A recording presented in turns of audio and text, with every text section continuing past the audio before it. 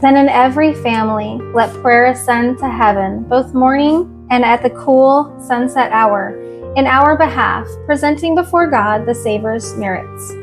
Morning and evening, the heavenly universe takes notice of every praying household. Friends, what would you do if you knew that for 15 to 20 minutes every day, the heavenly universe was taking notice of what was happening in your home? Would you use it wisely? Would you want to spend that time worshiping God, being in prayer, speaking His word, discipling your children, teaching them in the paths that they should go? Guys, family worship is such an important part of the Christian walk. It is our daily reminder to disciple our children. It is a way of growth when we struggle with the things that are going on around us. It is our way of reconnecting with God morning and evening.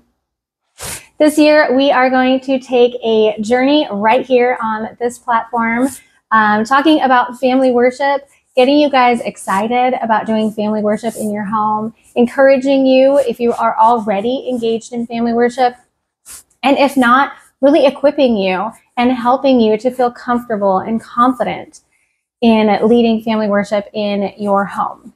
So I am really excited about this.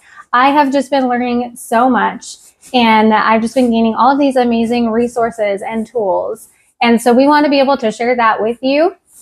So I hope that you will join us, and I will see you guys on our next video when we are going to talk about what family worship really is. The rest of the video series that we're going to do this year really focuses on what is family worship, what are the different elements of family worship, what really goes into that. We're going to talk about the excuses that we have about why we're not doing family worship. We are going to discuss the different conversations that you and your spouse probably should have before you start trying to do family worship in your home if you're not already.